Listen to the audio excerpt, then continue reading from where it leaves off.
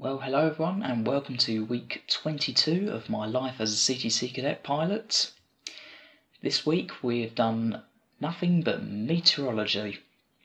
So it's the first time we've done meteorology, so we spent the whole week on it, covered a hell of a lot. I'm going to basically just go through and do a quick brief overview of what MET consists of. So very first thing you learn about in meteorology is about the atmosphere, and essentially one of the first things you learn about is what's called the International Standard Atmosphere, or ISA for short, and it basically means that normally up until about 36,000 feet the temperature will decrease by 2 degrees per 1,000 feet. After that it's fairly stable up to the altitudes that a normal commercial aircraft will fly, and obviously it will vary quite a bit up when you get up into the thermosphere. But of course that's an international standard atmosphere, and no day is standard, and if you do find a day that is standard, then, well, it just doesn't happen.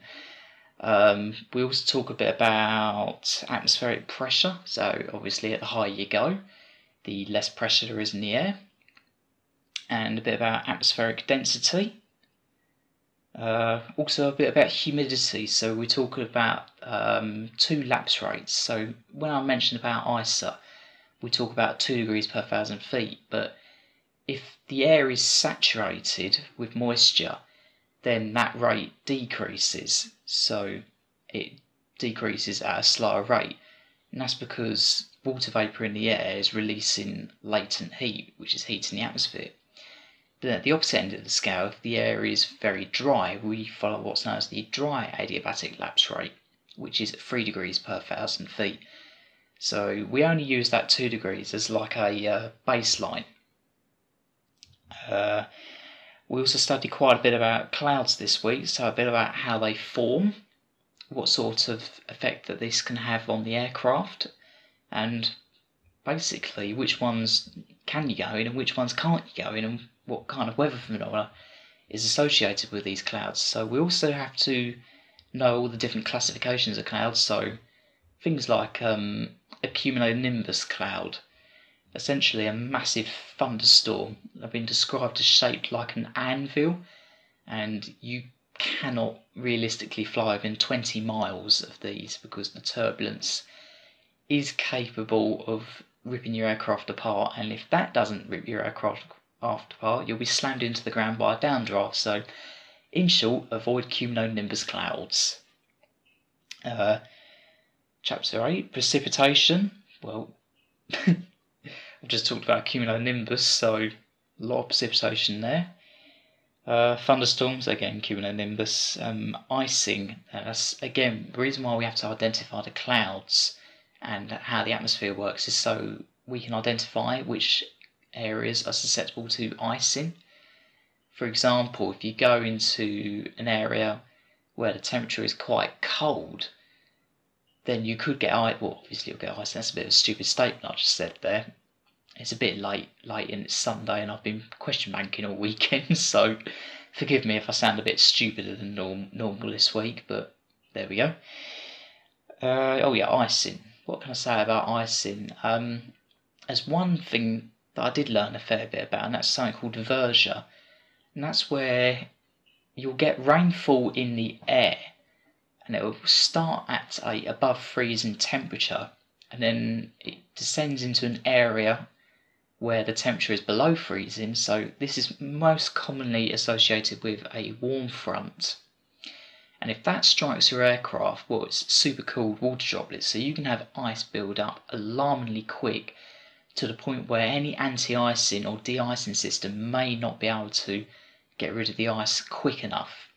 So you've got to be careful with some weather phenomena. We'll talk a bit about visibility. So for example, rain, that can cause bad visibility, but even like heavy rain, you can still see a fair way through that. The worst kind of rain is like light drizzle. Visibility can easily drop below 1 mile, which is still reasonable. But other things that can affect visibility, things like pollution. So if you're flying in, I don't know, some parts of Asia can get some very bad pollution. So it's not just about rain and snow you got to worry about. It's about all the air. Basically everything is in the air, so air particles.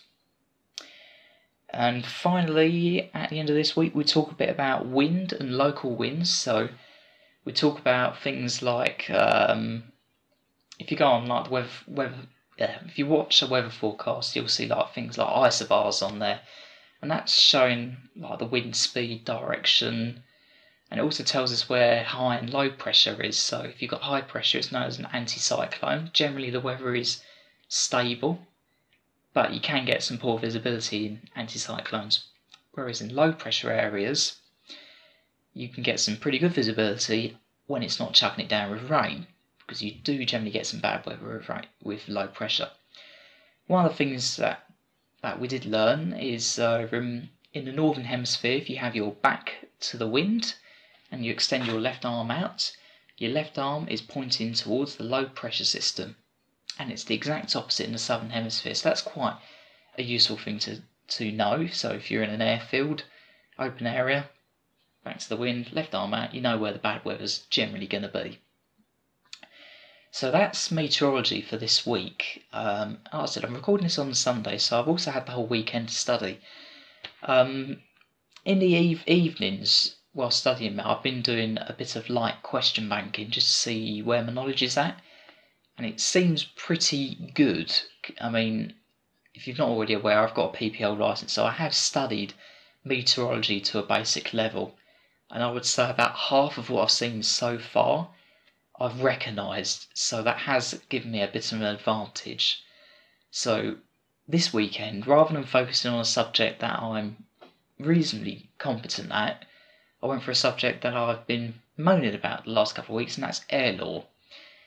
And I think it was last week's episode I mentioned that when I was question banking, I was scoring in the high 60s on average, which is alright at this stage, but it's not particularly high, and considering we've got exams in a few weeks' time, really wanted to work on that. So I've literally spent the whole of Saturday and today Sunday doing question bank for air law, and actually in these 2 days I've completed the BGS question bank, which when I worked it out I've done just over 700 questions.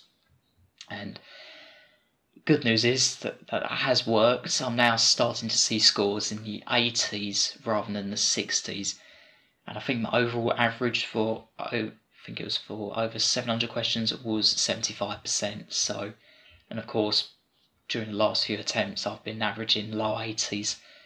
So it's been a tough week overall, tough weekend, but I feel like I might actually be able to pass air law now, whereas if you asked me 2 weeks ago, how's air law going, I would have said no chance of passing it. So even when you feel like you're not going to pass something, just keep on at it, and it will click eventually. For air law, you just have to question bank. For meteorology, you have to understand the subject. So it will vary from subject to subject.